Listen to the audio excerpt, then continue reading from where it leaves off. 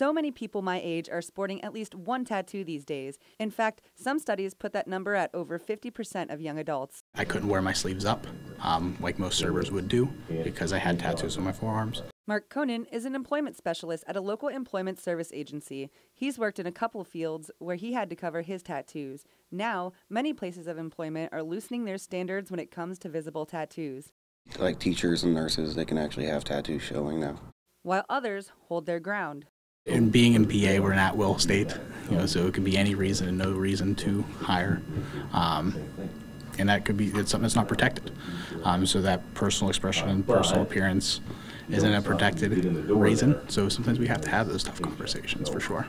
But that hasn't stopped the tattoo business in Erie from growing. There are countless shops dotting the area. A lot of people get pretty heavily tattooed around here. It depends on what part of the country you're in. Some parts aren't as busy as others. But I mean, the industry as a whole, it's definitely getting a lot more popular. Some professionals don't let their passion for ink get in the way of their passion for leadership. Tyler Titus, for example, serves on the Erie School Board and also works with kids in the community. I've been a person that shows that my character, my career, my ambition comes before the ink on my skin, and I think that I try to lead by example, and I serve now, in some very public capacities, and my tattoos are out for everyone to see. That's great if you're able to show your creative side while doing your job, but for some people, finding a way to hide your tattoos is just another step in getting ready for the day. If you've only ever seen me on TV, you'd probably be surprised to know just how many tattoos I have, to the point where when I first got this job and told people about it, they looked at me like, yeah, sure. But breaking mold is kind of my thing. I've been coloring and cutting my hair since I was 12.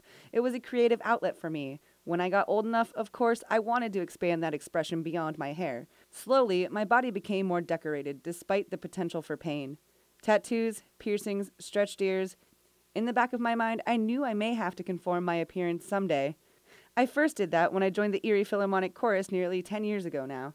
Even then, people were somewhat stunned at my ability and willingness to tone my look down for performances. Since then, I was hired here at Jet Fox Your Erie, first as a studio camera operator. Then I moved up to the newsroom to be a photographer. Now I'm a one-woman reporting crew, and people I knew had to see it to believe it. I am lucky in the sense that I don't have to hide my tattoos throughout the day, just while I'm on air. But deep down inside, I really want to help break this mold for the sake of tattooed people everywhere who work really hard. Heck, my grandma used to give me lectures when I first started getting tattoos.